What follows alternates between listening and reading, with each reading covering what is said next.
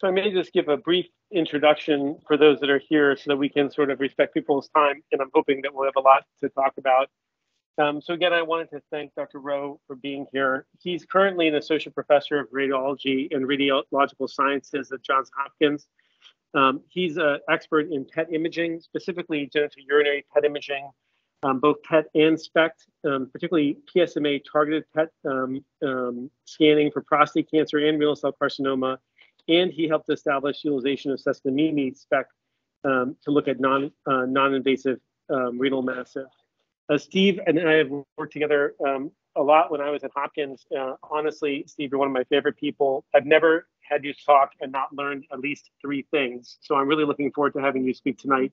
And thanks for being here for the group. Thanks so much, Ash. No, I feel the same way, and I think I only have maybe 2 things that you can learn tonight, but I'll see if I can squeeze a third one in there. But yeah, no, it's always been a pleasure working with you, and yeah, thank you everyone for joining tonight. I'm actually gonna break up this talk into a couple of different sections. There's a lot we already know about PSMA PET and some really important things: sensitivity, specificity in different contexts. How these radiotracers perform in selecting patients for things like oligometastatic metastasis-directed therapy. But there are also a lot of things we don't know about PSMA PET. Things like imaging biomarkers for figuring out who's going to respond to PSMA-targeted endoradiotherapy, what role AI is going to play, whether advanced imaging techniques such as advanced quantitation or radiomics, whether those play any role in what we know about PSMA PET. And so I hope to cover a little bit about what we know about PSMA PET, and then sort of launch into maybe some of those ideas that are more sort of emerging in the realm of PSMA PET, and hopefully what we'll begin to address over the next few years as particularly AI comes to sort of predominate in radiology. So with all that being said, I do have a few disclosures. Probably the only one that's really of any importance here is that I have some relationships with Progenics Pharmaceuticals Incorporated. They're a subsidiary of Lantheus, and Progenics initially and then Lantheus licensed one of the PSMA radiotracers, F18 DCF-PYL or PYL, or now Polarify, or F18 piflufolastat. I'm not a huge fan of any of the modern names, but a fair bit of the data I'll show you is with that particular radiotracer, so I do want to sort of emphasize that disclosure. I should also note that maybe the only interesting factoid about me is that in around 2013, I injected the first ever dose of that agent into a human subject. It was a gentleman with locally aggressive recurrent prostate cancer, and so that may be my ultimate claim to fame, is that one of the PSMA agents that we use first sort of went under human skin at my hands, and the patient did great. So. All right, we'll start very briefly with a little bit about PSMA. It's a transmembrane carboxypeptidase. It's highly expressed on prostate cancer cells. It does have heterogeneity of expression. So while about 95% of prostate cancer tumors have PSMA expression, that PSMA expression isn't universal among the epithelial cells in those tumors. So you'll, if you stain them by immunohistochemistry, you'll see some tumor cells that have tons of PSMA on their surface, and other tumor cells that don't seem to have much PSMA expression. So at the cellular level, it is relatively heterogeneous, but at the tumoral level, the vast majority of patients, at least at initial diagnosis, will have PSMA expression. And at least at the histopathologic level, there seems to be a correlation between expression levels and tumor aggressiveness. I don't know that we always recapitulate that at the scan level. There hasn't been a study yet that's definitively shown that there's any sort of correlation between a PSMA standardized uptake value and a Gleason score or grade group. So we don't necessarily always find that at sort of the macroscopic level, but at least at the microscopic level, there is this association between aggressiveness and PSMA expression. Here's just a cartoon of PSMA. It's again a transmembrane carboxypeptidase. It has a large extracellular domain, which has a number of sites on it that we can leverage for imaging and therapy with both small molecules and antibodies. The small molecules that have been developed today tend to bind in the active site of the enzyme, and they do so with very high affinity, down to sort of picomolar affinity levels, and they're almost irreversible inhibitors of the enzyme. We know a few things about PSMA PET so far, and I think we know these things relatively definitively. And with at least very rigorously done phase 2 trials, and a couple of the things we'll talk about have been, I think, validated with pivotal phase 3 clinical trials to the point that there's no real question about them anymore. But we know that there's moderate sensitivity and very high specificity for preoperative nodal staging. We know that there's high detection efficiency for sites of biochemical recurrence. And we think that PSMA PET's effective for guiding focal therapy for patients that have an oligometastatic phenotype. And I think we also know that PSMA PET's effective for selecting patients for PSMA-targeted endoradiotherapy, which currently in the US would be Pluvicto. And let's look at each of those things that at least we believe we know about PSMA PET so far. If we look at patients with high-risk prostate cancer at initial staging, the vast majority of them will look like the patient on the left. They'll have focal high uptake in their dominant tumor lesion in their prostate, and generally not have anything outside of the prostate. So a sizable minority of these patients, perhaps 15% or so, will have visible adenopathy outside of the prostate. But it's relatively rare that a patient presents like the patient on the right, who has unsuspected systemic metastatic disease. This was a patient who was clinically localized by CT and bone scan, but when we imaged him with PSMA PET, he not only had high uptake in his prostate, he had evidence of pelvic adenopathy, as well as retroperitoneal and left supraclavicular adenopathy. And none of those lesions were biopsied. This patient was actually on a blinded protocol at the time. He underwent a radical prostatectomy, had an immediate biochemical failure, and has subsequently required systemic therapy. The data or the images at least that I just showed you were the backbone of sort of the trial design for one of the cohorts in the OSPREY trial, which is the first pivotal clinical trial that eventually led to FDA approval of DCF-PYL. OSPREY was actually a 2-cohort trial, but we'll sort of focus on one of those cohorts. In one of those cohorts, originally 268 patients underwent PYLARIFY PET, of whom 252 were evaluable by local histopathology. And the co-primary endpoints in that particular cohort of OSPREY were sensitivity and specificity for pelvic lymph node dissection relative to a histopathologic gold standard.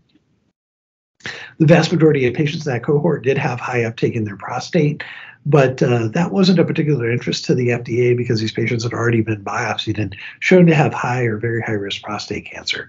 So the real sort of, or where the rubber hit the road, was how the agent performed in detecting pelvic lymph node involvement, again, relative to the histopathologic gold standard.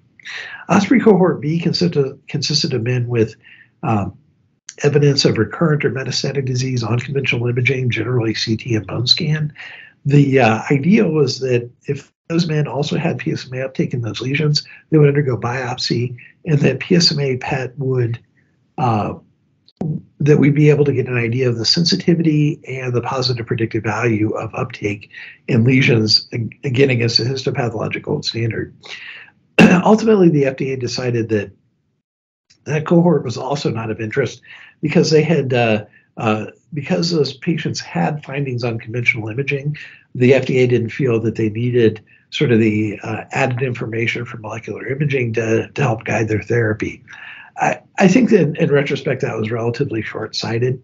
I would love to know the sensitivity and positive predictive value in the metastatic setting so that we can effectively guide metastasis-directed therapy or perhaps open other therapeutic options for patients.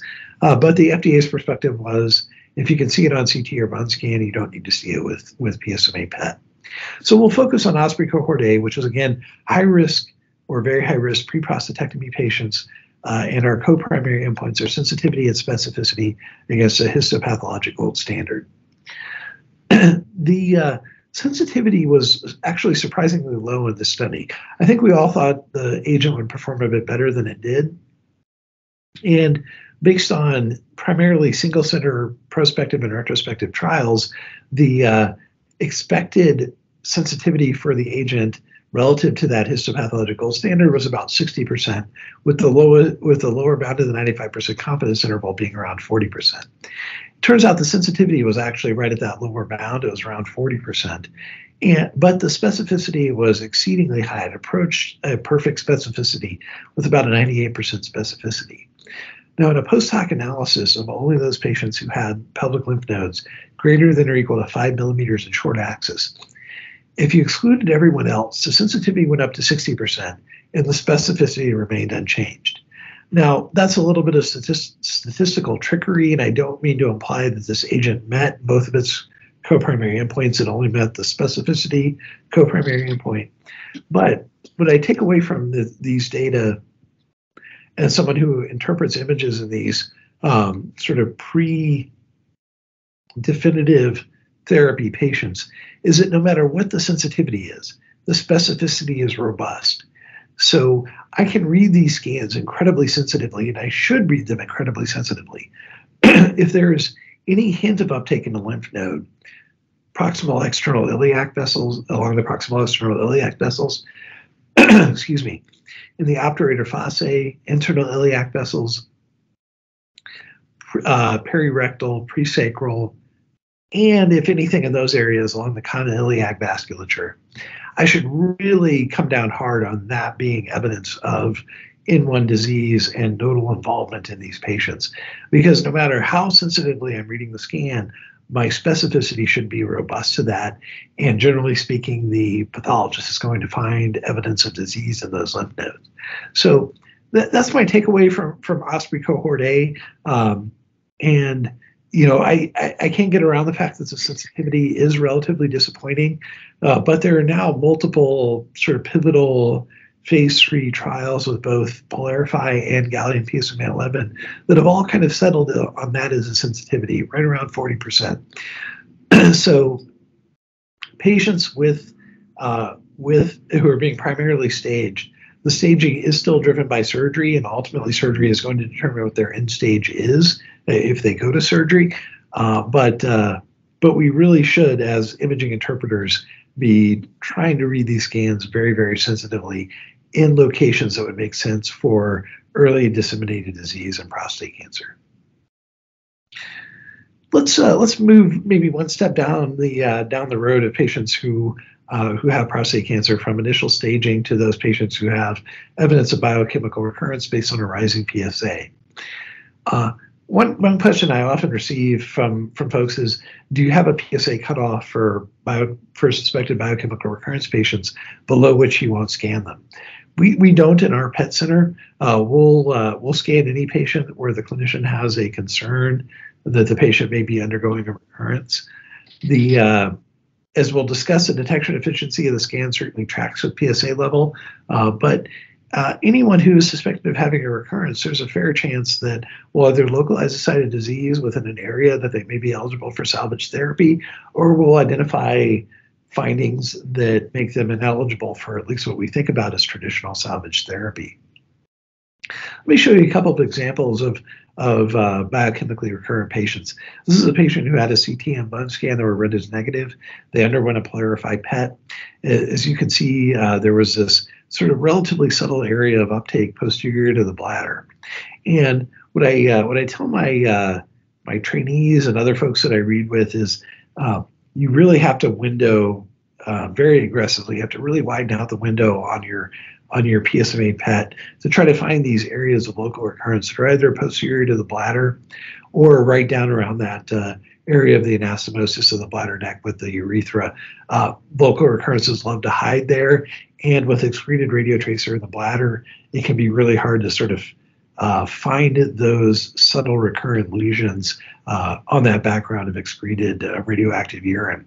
In fact, this was an early example of our experience with PSMA PET, and the clinician who had ordered the scan, or I should say referred the patient to this clinical trial, didn't believe us. So they went ahead and got a dynamic contrast enhanced multiparametric MRI of the pelvis, which showed an enhancing lesion at exactly the same site as the PET did, which sort of cinched down the diagnosis of a local recurrence in this patient. Even more common than local recurrences, we'll see one or perhaps two or three radiotracer avid lymph nodes in the pelvis. I would say this is the most common pattern we see in patients with biochemical recurrence. The real pitfall here is that the peristaltic ureters are going to have radioactive urine in them as well.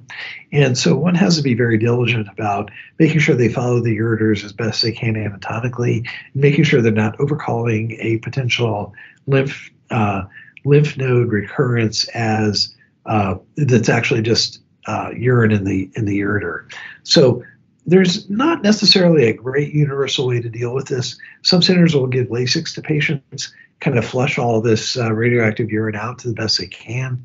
Other centers will do multi-time point imaging to hope that whatever's peristaltic in a given time point won't be there when they look again, perhaps 30 minutes later. But all of those things require a great deal of flexibility in what you're doing in your PET center. And most PET centers nowadays, it is wall-to-wall patients. So it is very, very highly choreographed as when patients are getting injected, when they're going on the scanner. And it's hard to have kind of the flexibility to go back and image the pelvis again, or give Lasix and have your patient who's already undergone a prostatectomy. It may have a little bit of incontinence, trying to hold their urine in and not get urine all over your PET table and make it even harder to read the scan. So we essentially don't do any of those things. We image the patients an hour post-injection, starting at the mid-thighs, going up to the vertex of the skull, and we see what we see, and we hope that we're able to find these relatively subtle lymph node lesions. Our initial experience in the biochemical recurrence setting informed what became the Condor trial, which consisted eventually of 208 men who underwent PYLARIFY PET on the basis of a rising PSA that met either AUA criteria or Phoenix criteria for biochemical recurrence. What's interesting about the Condor trial is that these men had to have uninformative standard of care baseline imaging.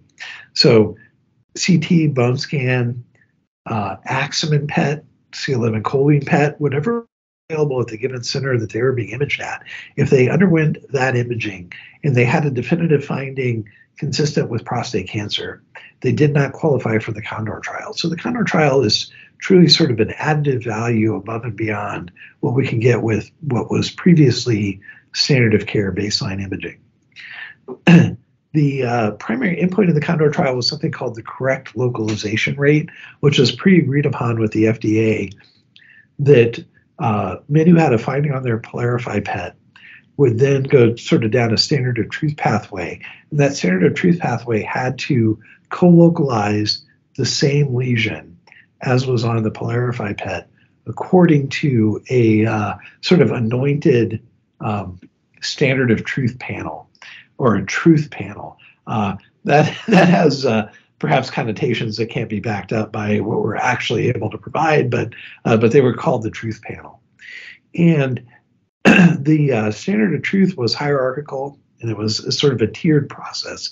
So in those patients who could undergo a feasible and safe biopsy of their apparent site of recurrence, if histopathology was available from that biopsy, then that was the highest level of the standard of truth. In our clinical practice, that tended to be men who had previous radiation, then had an apparent in-gland recurrence, and then our friendly neighborhood urologists, which at the time would have included Ash and other folks, could then go in and sort of biopsy the apparent recurrence within the previously radiated gland. If pathology wasn't available, then patients could undergo some sort of informative follow-up imaging. In many patients who had had previous CT and bone scan as sort of their baseline imaging, this consisted of either Axemin PET in soft tissue lesions such as lymph nodes, or potentially a tumor protocol MRI if there was a bone lesion that appeared to be a site of recurrence. If neither pathology nor imaging were available, the patients could get focused radiation to visible sites of PSMA uptake without starting systemic therapy. And if they had an objective biochemical response to that radiation therapy, that was also considered to have met the standard of truth. It wound up only one patient was in that last pathway, and all of the other patients that had findings on their PYLARIFY scan were in the first two pathways. A couple of sort of, I think, important take-home messages from the CONDOR trial data. The overall detection efficiency was about 70% in this cohort. The correct localization rate had been predetermined by the FDA at 20%. If the correct localization rate was over 20%, then the scan would be deemed to provide value, and the FDA viewed that as sort of an approvable threshold. Here's the correct localization rate data. As you can see, everything blew way past that 20% threshold, which perhaps in retrospect was relatively conservative. But there's not a very steep trend with correct localization rate versus PSA levels. So at PSA levels less than 0.5, the correct localization rate is robust. At PSA levels greater than 5, the correct localization rate is also robust. But if you look at the detection efficiency relative to the PSA level, it's a much more stark trend. So at PSAs less than 0.5, more than half of the scans were negative in those patients. At PSAs greater than 5, almost 100% of the scans were positive. Again, what I take away from this data as an imaging person is that I can expect a fair number of scans at low PSA levels to be negative, and I should be okay with that. I shouldn't sort of make stuff up. I shouldn't start calling inguinal lymph nodes positive or things like that. If the scan is negative, it's negative, and I should make my peace with that. But if the scan is positive, say an obturator fossa lymph node with high PSMA uptake, then regardless of the PSA level, I should feel confident in that finding. If the PSA level is 0.3, I know my correct localization rate is going to be robust. If it's 3, I know my correct localization rate is going to be robust. And so the same finding on a scan in a patient, regardless of their PSA level, we should feel fairly confident in calling that. Now, when things start to get fairly distant from local recurrences or pelvic lymph node involvement, then we should start to maybe look a little bit at scans at those findings. For instance, a solitary rib lesion that has a relatively benign morphology on CT, I'm going to blow that off 99 times out of 100. If the patient has a PSA that's relatively low, it wouldn't imply that they would have a risk for a distant bone metastasis. If we accept as the NCCN would suggest we should that PSMA-PET is the de facto most sensitive imaging agent that we have for patients undergoing either primary staging or evaluation for biochemical recurrence, then the next step would be those patients who have apparent oligometastatic disease on the scan, we should be able to sort of guide our metastasis-directed therapy on the basis of what we see on PSMA-PET, at least much more reliably than we could with, say, CT or bone scan. Excuse me. Here's a patient who had a rising PSA. It was 3.9 at the time of the scan. He had a single apparent sort of periorectal or presacral lymph node recurrence and nothing else on his scan. This patient underwent SBRT to just this lesion, did not start systemic therapy. And on his follow-up scan, that lesion went away, it mobilized, and his PSA became undetectable. We followed this patient for a couple of years, and his PSA remained undetectable. I don't know that I would ever think that a patient with oligorecurrent or oligometastatic disease is necessarily cured of their disease, but there may be a subset that at least have a long-term progression-free survival or biochemical recurrence-free survival who may very much benefit from metastasis-directed therapy and are spared the toxicities of systemic therapy. At the other end of the spectrum, we have patients that appear to be oligometastatic on the basis of conventional imaging. This is a patient who had a normal CT scan. had a bunch of traumatic and degenerative findings on his bone scan, and had one suspected metastasis in a right-sided rib that wasn't easily explained by trauma or degenerative change. When he underwent a PSMA PET, though, he had hundreds of marrow-based lesions. And this made sense. He had a PSA of over 100. I think it would have been faulty to believe that this patient was oligometastatic with a PSA that high, but that was ostensibly why we were imaging this patient. This does happen. It doesn't happen very often. I would say I've only seen maybe a handful of scans that are like this, where a patient has all of these marrow-based lesions that are occult on CT and bone scan. But obviously, for a patient like this, this is sort of a life-changing event where something like metastasis-directed therapy is going to be pulled off of the table, and they're definitively going to get systemic therapy. So very important that we do identify these patients, although they are common. And then here's perhaps a patient that's in the middle of those two patients. He has more than just pelvic adenopathy, he has retroperitoneal adenopathy, but doesn't appear to have disseminated disease. His PSA at the time of imaging was 10.9.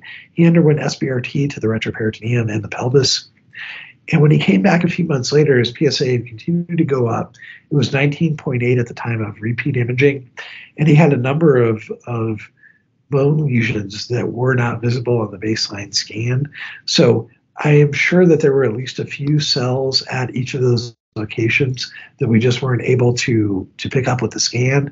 And so this patient failed metastasis-directed therapy. I think it's really important that we start to parse these patients out.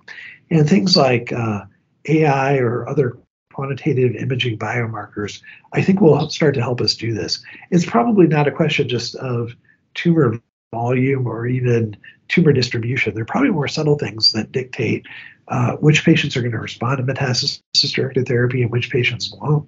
And it's probably a combination of imaging data as well as clinical data. Their PSA level, their PSA doubling time, their frailty indices, all these other things. I think we'll be able to bring all of those into AI algorithms eventually and really prognosticate on who's going to do well with metastasis-directed therapy. If we take the sort of final step down this pathway and look at what we know about patients with advanced metastatic castration-resistant prostate cancer, we know that these patients can be effectively treated with lutetium-labeled PSMA-targeted therapies. Lutetium is a relatively low-energy beta emitter. It's not as high energy as something like iodine, so you can get fairly whopping doses of it. A standard clinical dose would be about 200 millicuries, and the patient doesn't need to be kept overnight in the hospital or anything like that. They can be released out to the general public. And generally speaking, they won't have much in the way of toxicities from an agent like this. If we look at those patients that have an objective biochemical response to lutetium PSMA therapy, it's probably somewhere around 40% of patients. And maybe 70% of patients overall will have some kind of PSA response. Of course, that also means that patients with PSMA-avid disease on their PET scan, 30% of those patients are going to blow right through this therapy for reasons we don't necessarily understand. There doesn't necessarily seem to be a lot in the imaging that's going to tell us which patients are going to respond or not. But as we start to incorporate things like radiogenomics into the equation, I think we'll be able to identify those patients that aren't going to respond to this kind of therapy. Again, the response to these kinds of therapies are generally at the cost of relatively low toxicities. So if we look at nephropathy at any grade, it's maybe 12 or 14% of patients will have some kind of nephropathy, but these are generally grade 1 or 2. They're self-limited. Their renal function will recover fairly quickly. And for the most part, the kidneys are pretty radio resistant, and we're not doing anything. We're not harming patients by, in terms of their kidney function, by treating them with these agents. Xerostomia, I would say that clinically, I probably see this more than anything else in the patients that we're treating with Pluvicto right now. And it is probably in the sort of 25% range that's reflected on the slide here. Generally happens after a couple of doses of therapy, so it's not really after the first dose, it's maybe after the second or third dose. Quite honestly, patients usually complain of not necessarily dry mouth, but a little bit of pain associated with the salivary glands. Again, this is self-limited. Patients take a couple of sour candies and they feel a whole lot better afterwards. And then later on in therapy, it's something that doesn't seem to come back up. So I think if you look at the alpha-labeled agents like actinium-labeled agents, xerostomia is horrifying. Patients become permanently xerostomic. They'll sometimes lose all their teeth. They walk around with water bottles because they don't produce saliva anymore. Those kinds of toxicities aren't seen with the lutetium agents, at least not in my experience or according to the data. And of course, we now have the VISION trial, which really definitively showed that lutetium PSMA-617, or again Pluvicto in the U.S., is superior to, in combination with standard of care therapy, is superior to standard of care therapy alone in terms of progression-free survival, overall survival, and freedom from skeletal events. So I kind of ran the table against standard of care. That's perhaps not surprising. The other trial that's often quoted with VISION is the therapy trial from Australia. It found that relative to a cabazitaxel randomization, the biochemical response rate was better with Pluvicto. The quality of life and toxicities were better with Pluvicto, but there wasn't an overall survival advantage. The inclusion criteria were a little different than therapy, and I'm happy to sort of discuss that in more detail, but I won't dive too deeply into it now. But at least in the US, we really hew closely to the VISION criteria for deciding which patients should get treated with Pluvicto, and these are the data that we quote those patients when we see them in clinic. All right, so I think that's what we know about PSMA PET so far, which are really some profoundly practice-changing things, and we should, I think, sort of almost view prostate cancer as sort of a pre-PSMA era and a post-PSMA era in terms of how we treat patients. But there are a number of things that we don't really know about PSMA PET yet, and these are things that will hopefully emerge over the next few years. I think the trials are ongoing that will provide us the information that will answer these questions, but we don't have that information yet, and there may be some things that remain hard for us to figure out definitively. One thing is, it's not all about sensitivity and specificity. It's much more important that we figure out what the predictive biomarkers are from the imaging. It's all well and good to find where sites of disease are, but if patients are going to fail when we try to act on the sites of disease, that isn't helpful to the patients, and it certainly doesn't reflect well on us. We need to know who's going to respond well to different kinds of therapy. We need an improved understanding of lesion quantification. You can imagine if we're using something like a PSA cutoff to decide who's going to get Pluvicto, if we image them on one day with PSMA PET and they meet that cutoff, and then we image them on another day with PSMA PET and they don't meet that cutoff, it's relatively arbitrary who we're treating and who we're not. So we need the scan to be very repeatable, and we need to figure out what the parameters are within the scan that are going to inform how well we can select patients. And then ultimately, all of radiology is headed towards artificial intelligence paradigms. These are already important for things like managing our workflows, lining up patients appropriately on the scanner, things like that. But we really need to go beyond that to, again, identify those quantitative predictive biomarkers of how patients are going to do with different kinds of therapy. So as far as image quantitation goes, we absolutely need reliable quantitation. We need to understand the aspects that impact quantitation are needed for response assessment and measuring the repeatability of quantitative metrics. So a long time ago, we looked at just what organs are repeatable. It turns out the liver is very repeatable from a PSMA perspective. So if we're going to use an organ to sort of benchmark our tumors against, the liver makes a lot of sense. Indeed, the VISION trial used liver uptake as sort of a metric for selecting patients for whether they would go on to Pluvicto therapy. And it turns out that's actually an intelligent thing to do. If you try to use other organs, they're just much more variable in the degree of uptake. One question that comes up a lot is what effect sort of adhering radiotracer to the tumor does to normal organ uptake. If you have more and more tumor, do the normal organs have less radiotracer in them? And does that mean that you can give gigantic doses up front and it'll all go to tumor and kind of spare the normal organs and spare potential toxicity to those normal organs? I would say that for most patients with relatively normal tumor burdens, you don't really see much of a tumor sink effect. Other things actually will play more of a role in sort of the variability of the normal organs over time. Now, this is a controversial point, and when you get to patients that have extremely widespread disease, like a super scan on their PSMA and it looks like a sodium fluoride PET, those patients will have a tumor sink effect, and that's fairly well worked out in the literature. Those are also patients you can't treat with Pluvicto because they've already got marrow compromise. And when you give them a beta emitter, it wipes out whatever marrow they have left. So I don't know what good it does you to know that. But for patients that have either modest to relatively high levels of tumor burden, you won't see much of a tumor sink effect. All right, I'm going to blast past a couple of points just in the interest of time.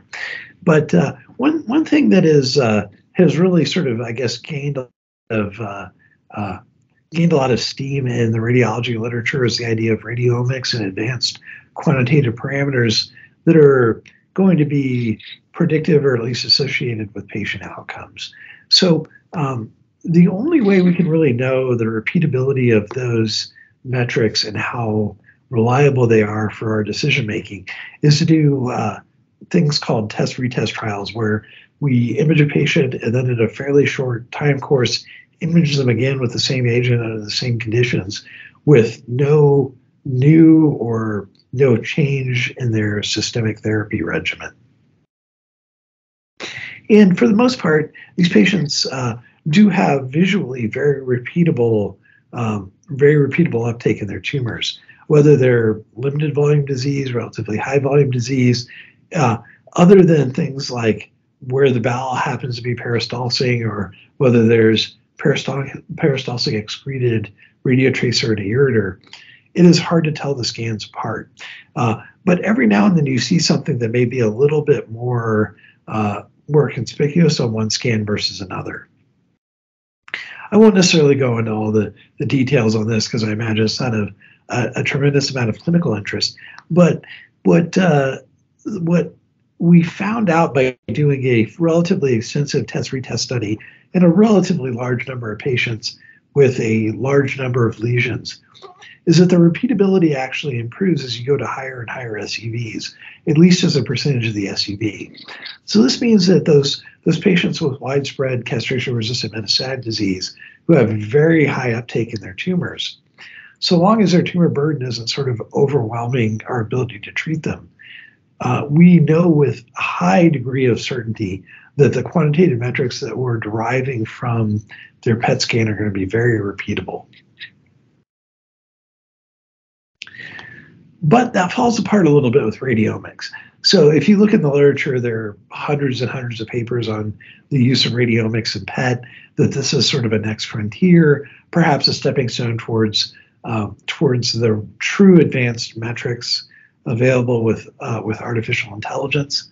And radiomics is really just a fancy way of saying we're taking one pixel on an image and we're finding out its relationships to other pixels on the same image, and that those relationships are more meaningful than what we may see just looking at the image with our eye. Turns out that the vast majority of radiomic metrics in PET are completely unreproducible and likely of no real value. And this is, again, I don't want to dig too much into the weeds here, but in PET reconstruction, high frequency features are sort of not estimable, and we just sort of fill in the blanks in the reconstruction matrix. So so anything that relies on sort of a high frequency feature, an edge between a tumor and non-tumor, or very, very fine, higher order mathematical relationships between pixels, it's never going to be repeatable. And we know this on a physics level. That hasn't stopped people from publishing hundreds and hundreds of papers describing these features on PET. But it turns out they're just really not repeatable. More broad tumor level, low frequency features such as entropy or homogeneity, those features are relatively reproducible.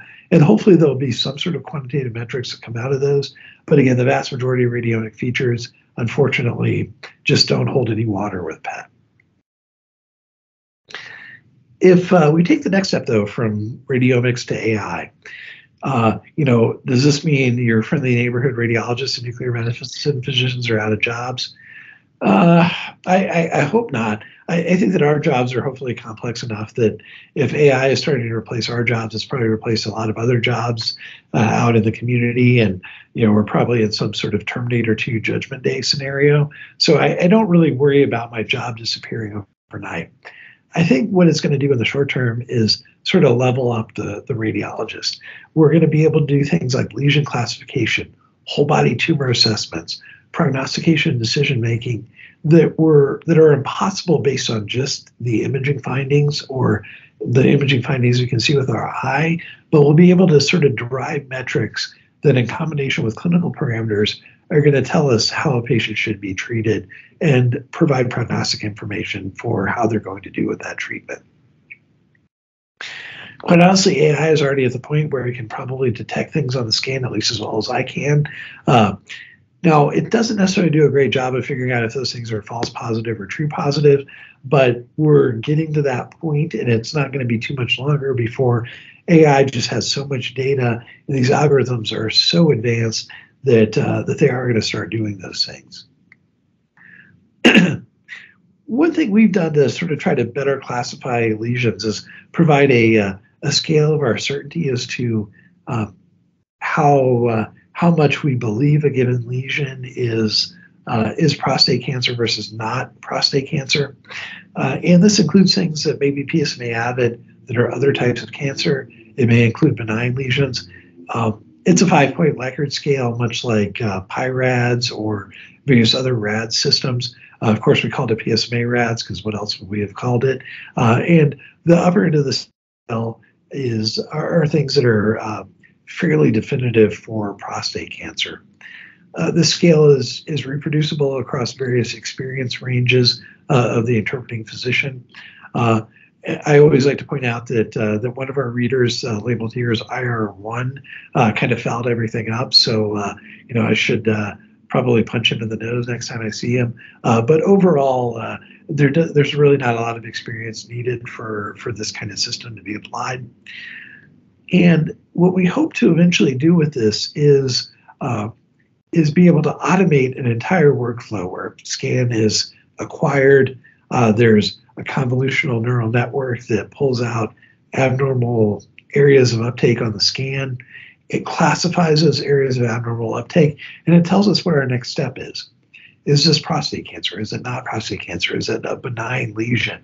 Is it potentially another type of cancer that we have to go and biopsy to find out, is this just an abnormal presentation of prostate cancer, or does this patient have lung cancer or renal cell carcinoma or various other types of cancer? So I think it's a lofty goal. This kind of nuanced decision making isn't really where AI is right now. AI is much more of a binary sort of point where it tells you something is or isn't. But the next step for AI is to make it a little stronger, a little bit more, I don't want to say consciousness based, but nuanced based, where it's going to start parsing these things out, where we can do real decision making based on what it believes, at least in combination with what an expert radiologist might believe. Just a quick aside is that unfortunately there are still indeterminate findings. We tried to account for that in this PSMA RAD system, and we do a much better job with soft tissue lesions than with bone lesions. Bone lesions are tough with PSMA PET. A lot of them are things like fibrous dysplasia, particularly in the ribs and low PSA patients. I honestly discount those kinds of lesions now, knowing that there's probably a 1 in 1,000 chance I'm going to get bit by discounting those lesions. But we do a pretty good job with equivocal findings in lymph nodes.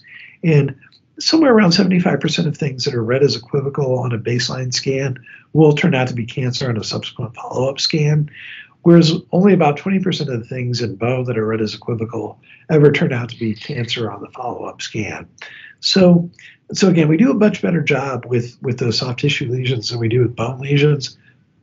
This is admittedly a relatively small patient cohort and a relatively small number of lesions, but there truly are indeterminate findings.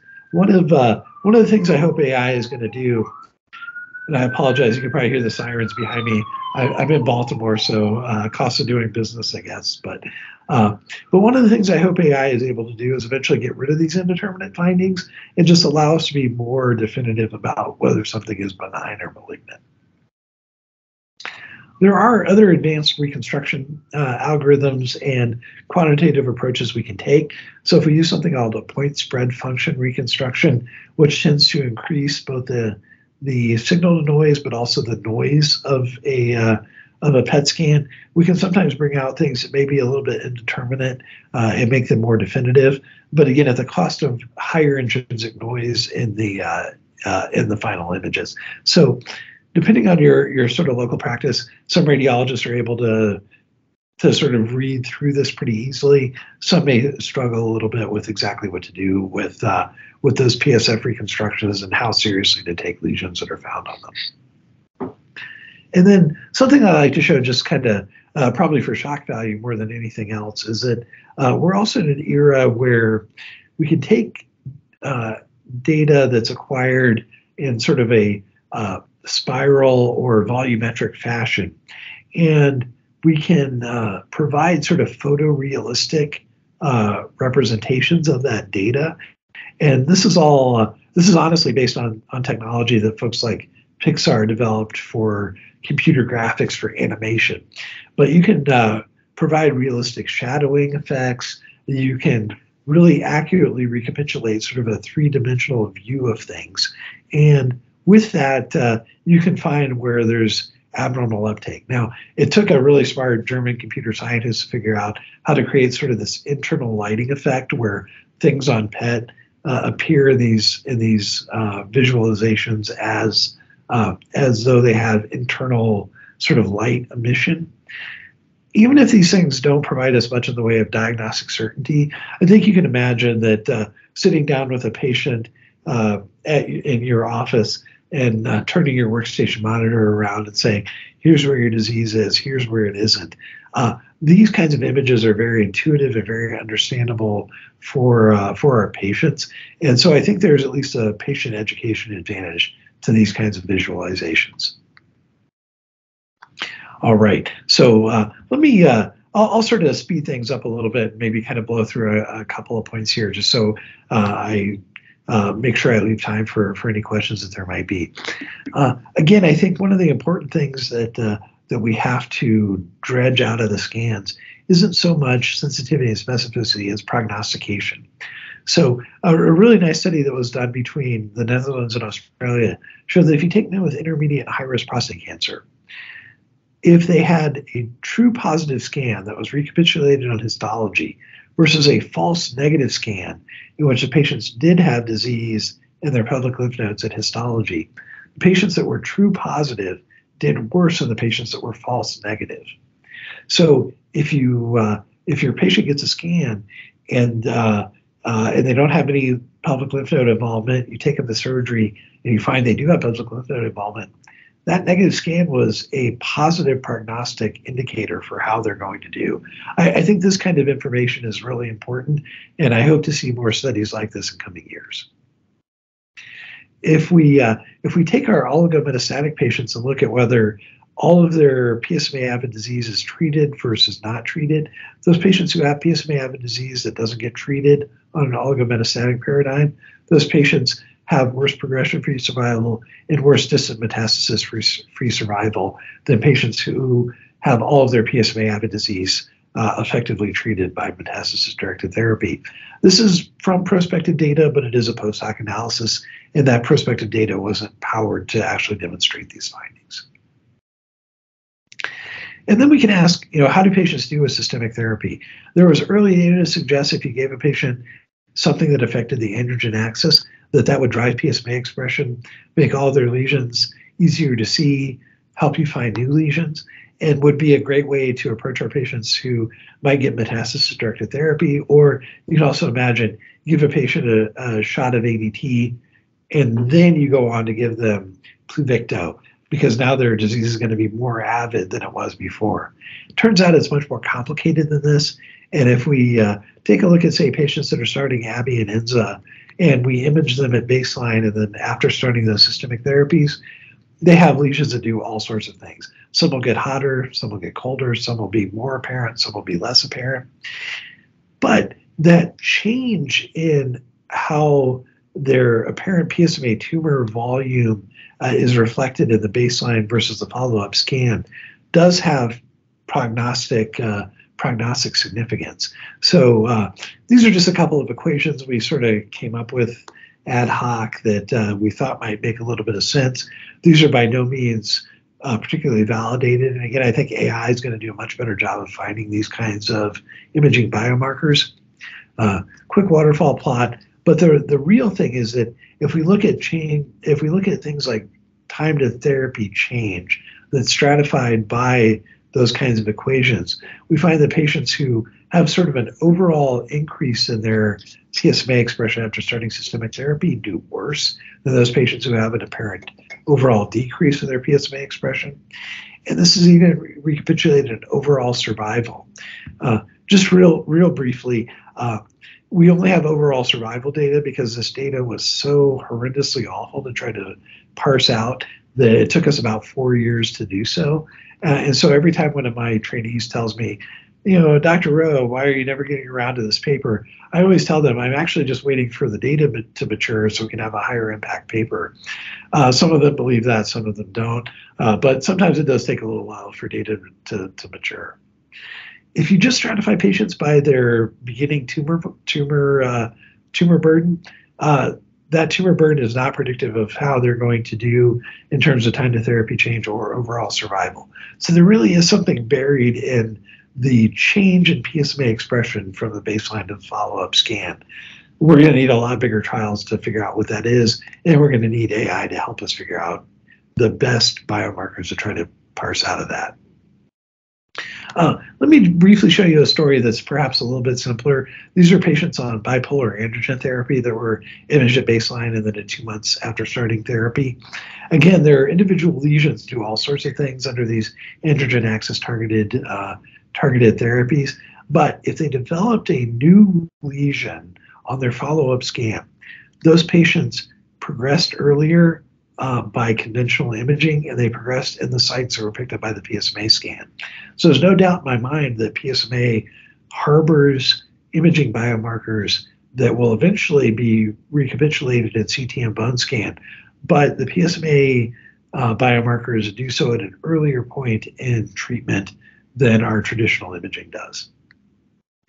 And then, of course, PSMA can be used in a number of other cancers, and I think that industry is finally starting to get around to the idea that there's only so many prostate cancer patients. If they want to continue to make money, granted, there's an endless number of prostate cancer patients and potential indications of prostate cancer, but there may be other types of cancer that can benefit from this kind of imaging. Clear cell RCC is definitely one of those types of imaging, and I hope to see more definitive trials come out in the near future. You can really find very subtle things. You can find brain mets because of blood-brain barrier breakdown and the radiotracer getting across the blood-brain barrier because of that breakdown. It's definitively better than FDG in my mind, which isn't great in renal cell carcinoma, although it's not bad. But PSMA is better in clear cell RCC. And it's not just a sensitivity issue, it's a specificity issue.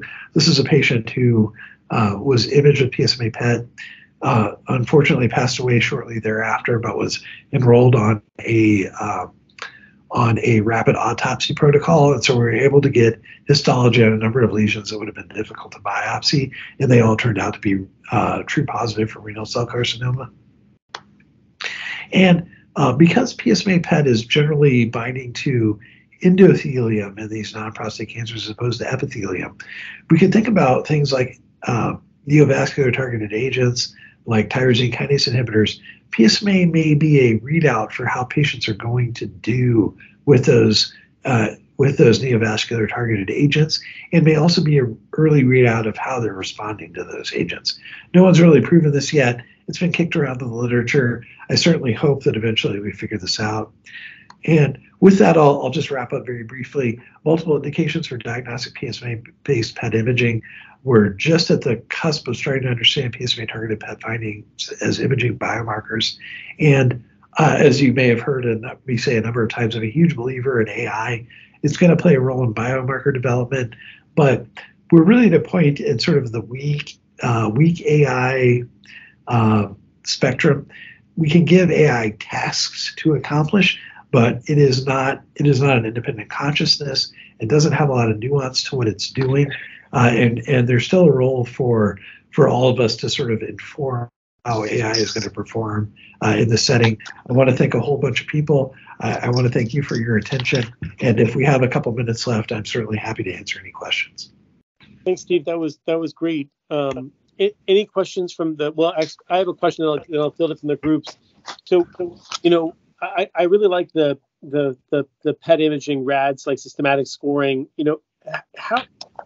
How is that? I missed a little bit of how that's going to get disseminated, and maybe is it going to be taken by ACR, et cetera? No, thanks for that question, Ash. So we're ACR seemed to have like a bit of a hiccup in what it was doing during COVID. So we actually submitted the system to ACR, American College of Radiology, maybe about 3 or 4 years ago. Never heard back from them. Tried to shake the tree a bunch of times, just never heard back from them. And then maybe about 3 months ago, get this email out of the blue. Hey, we're interested in this idea. Can you provide us some more data, and if things have evolved in the 3 years since, or 3 or 4 years since you originally submitted this? So we just put back in our sort of answer to all their questions and queries, and we're hoping that the ACR will adopt this as one of their at this point numerous RAD systems. My experience with it at even our local level is that there, like anything, there's a bit of a learning curve. I don't think it's as steep a learning curve as you might see with something like PIRADS, or there's probably not a lot of breast imagers on the call here, but the BIRADS breast cancer system is now like a 450-page manual. I find that just utterly useless. How can anyone know all of the lexicon that's in that kind of document? So we're working really hard to try to keep it very simple. Just keep it to that 5-point scale, provide a little bit of decision-making guidance, and I'm hoping the ACR will sort of glom onto that and agree with us that there's some value in the idea that molecular imaging needs to have these kinds of systems as well. There have been other folks that have looked into this, so I see occasional presentations at things like the European College of Radiology or RSNA, groups unaffiliated with us that are working to validate this, and so I hope that continues and we can build up the level of data that convinces everyone that there's at least some role for sort of a systematic approach to the scans. So I have a question. This is Maha Hussein. Thank you so much, Stephen, for great lecture. I have a question about 2 things: the false positives, but yet it is picking up cancer. So I had 2 or 3 cases. I believe 2 were lung cancer and 1 was actually plasmacytoma. I mean, if anything, I'm glad it got picked up. The patient with the plasmacytoma had basically pedicle of one of his spine vertebra that lit up, and it sounded on the scan, or where the MRI portion of it was lytic lesion, so I had him be biopsied. So my question is, in the context of false, essentially it's false positive, but it's not false, it picked up cancer. The other part is I've had cases, several cases actually, because I'm still, I use the imaging as a tool, not as a decider. So I generally, if things don't make sense, I follow up with another scan. And in this case, a couple of cases, more than a couple of cases, what was positive after waiting 2 months went away. So my question is, what is your thoughts on those? Thank you. Yeah.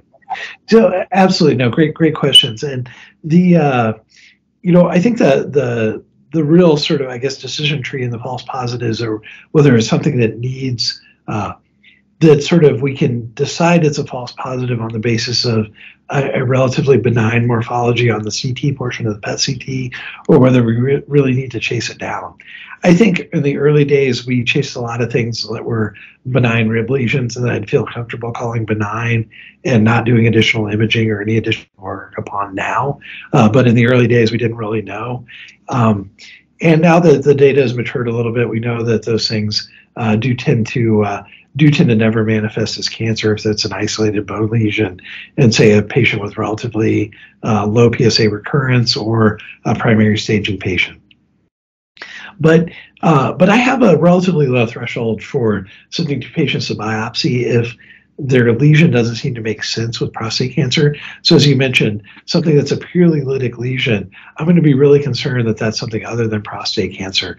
Could it be, plasmacytoma would be one possibility, or do they have an RCC that I missed because of all the uptake in the kidneys, or a cancer that's outside of the field of view. The lungs are perhaps particularly where this manifests a lot, where if I see, knowing that there are folks at Hopkins specifically interested in the patients who have a lung-only biochemical recurrence, and that those patients may have some interesting sort of genetic phenotype or interesting genomics behind why they recurred in the lung. If I see something isolated in the lung that's PSMA avid, I'm absolutely asking for a histopathologic verification of what that is. Because in my mind, it could be prostate cancer, but that's pretty unusual, and it could be lung cancer. And that would seem to have really important implications for how the patient's going to be treated. So, yeah, if it doesn't make sense with prostate cancer, again, I have a low threshold for trying to biopsy it. But I do think that in terms of the outside reads that I see, I think there's still in the field a lot of uncertainty and potential overcalling of things that we can get around on the CT. If it's something in a rib that's kind of expansile, ground glassy, is almost certainly like a fibrous dysplasia or something benign, I think we have to be comfortable sort of blowing that off. And but I don't see that on a lot of outside reads. There's still a lot of folks that at least raise the possibility that that's a metastasis, and then sort of force our clinical colleagues' hands to go and biopsy it or get a tumor protocol MRI or something else that may not provide a definitive answer. So I'm sorry, just a quick question though. Is there anybody that's doing work on what tissues in the body that will actually express a PSMA beyond the prostate? Because the fact, as I said, the cases I've had expressed it and it was real cancer. It just did not turn out to be prostate cancer. So when we think of PSMA, we're thinking prostate specific, but it really is, it's right. Yeah. No, exactly. Unfortunately, we're stuck with that's a problem. Yeah, or misnomer. Yeah. So thank you. There's very little in the way of, I think, systematic approach to that. There tend to be a million case reports in the literature of things that people saw that were avid on PSMA PET, and then they got histology and it wasn't prostate cancer. And it's like, well, it's a case report. We'll throw it out there in the literature. But lymphoma, I think, is a great example of that. There's a few case reports on PSMA avid lymphomas. I've seen a couple of PSMA avid lymphomas, but I have no idea how often lymphoma is PSMA avid because no one's really kind of doing those systematic prospective studies. I do get the sense that because PSMA is becoming such a crowded space, that the companies that have intellectual property in this area are becoming interested in this. And I think over the next few years, there will be those systematic approaches, but I don't think they exist right now. Thank you so much. Absolutely. No, great questions. Thank you. And let's see there. Oh, there is, let's see, it looks like there's something in the chat. So do you think AI and quantitation of overall tumor burden coupled with dosimetry data that we will progress to individualized RLT dosing? I'm of two minds about that question. I think it's a great question. I think it's something our field is going to struggle with for a while. I'm a believer that we should be trying to figure out if particularly in sort of high disease burden patients, if there's enough of a tumor sink effect up front, can we give someone just an unbelievably whopping dose up front, then hopefully sort of limp them through their recovery of their marrow, and perhaps give them either lower doses or stop dosing them at some point in the not too distant future, kind of let them recover and hopefully have them have a positive response to therapy. I am a believer in that. But whenever I talk to folks in Europe who are doing a lot of dosimetry and don't sort of have the regulatory constraints and the insurance constraints that we have in the U.S., they say, oh, yeah, we do dosimetry on lots of patients. And I say, well, do you alter your doses based on that? And they always say no. So I'm not sure why they're doing dosimetry or what we should be doing as far as individualizing the doses. It is certainly a very appealing concept, and I do hope it eventually gains some traction, and particularly as we get to an era where a lot of patients are going to be post lutetium and post beta emitting radioligand therapies, and we're starting to bring on those alpha emitters. Those patients are, I think, going to need individualized dosimetry and dosing to try to find the sweet spot between treating their cancer and not giving them completely intolerable toxicities. But yeah, it is funny how this idea it is always appealing, and there are people doing really great work in it, but we don't seem to be able to quite translate it clinically. So I think that's a great question, but I don't have a great answer for it. All right, and then let's see, another question in the chat. How often do you recommend follow-up PSMA imaging, and when do you recommend it? So I think that's another great question, and we're probably more constrained in the US than maybe a lot of other places around the world are, such as Europe and Australia. Right now, the FDA hasn't labeled any of the FDA-approved agents for any sort of follow-up indication.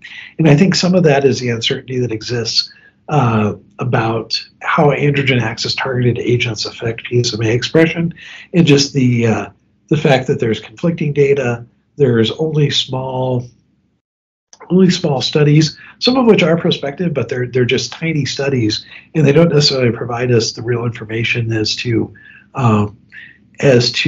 how those agents are affecting PSMA expression and what we can do with that information. So I admit I don't generally ever recommend a follow-up PSMA PET, only because I don't have the data to necessarily go and argue with an insurance company on the patient's behalf, or tell my referring providers how to argue with the insurance company about how to get that paid for. I think there's a great argument to be made that if you have a patient who has responded to whatever therapy, even if they've had a PSMA PET before starting that therapy, that when they do fail and their PSA starts going up again, I think we absolutely need to be imaging those patients with PSMA. And I think insurers are coming around to that idea. So maybe the best answer I could provide is at a subsequent biochemical failure might be the time to pull a trigger on a repeat PSMA PET. But I do think it's incumbent upon the field to sort of push for those trials that are going to support the idea that we can use this as a follow-up imaging modality. And I think it pains all of us to see that, at least in the clinical trial patients at our institution, it's like they get a PSMA PET, then they go enroll in a clinical trial, and then that clinical trial follows them with RECIST reads on CT and bone scan, knowing that we're missing like all of their disease, and we're probably missing when they fail and where they failed and how we can intervene at that point. It's just such a shame that we're sort of using the scan in such a sort of limited one-time fashion. And I certainly hope we get around that, but we will need the data to do so, and unfortunately the data isn't quite there yet. Awesome, Steve. I know we're over time, but again, I can't thank you enough. It's like I said, it's always enlightening. I'm actually very excited about everything that you talked about, and I think as we go forward, it'd be great to keep up collaboration so we can make sure that maybe we can be one of the testing grounds for some of your new technology. And again, like a wonderful talk. If there are any other questions from the audience, we'll take them now. Otherwise, we'll let Dr. Rowe enjoy the rest of his evening. And I hope to see you soon, Steve. Absolutely. No, thanks so much, Ash. Thanks everyone for your attention. Always fun to talk about these things. Great questions, and really, really appreciate everyone's attention. Thanks again. Everyone have a good night. All right. Thank you.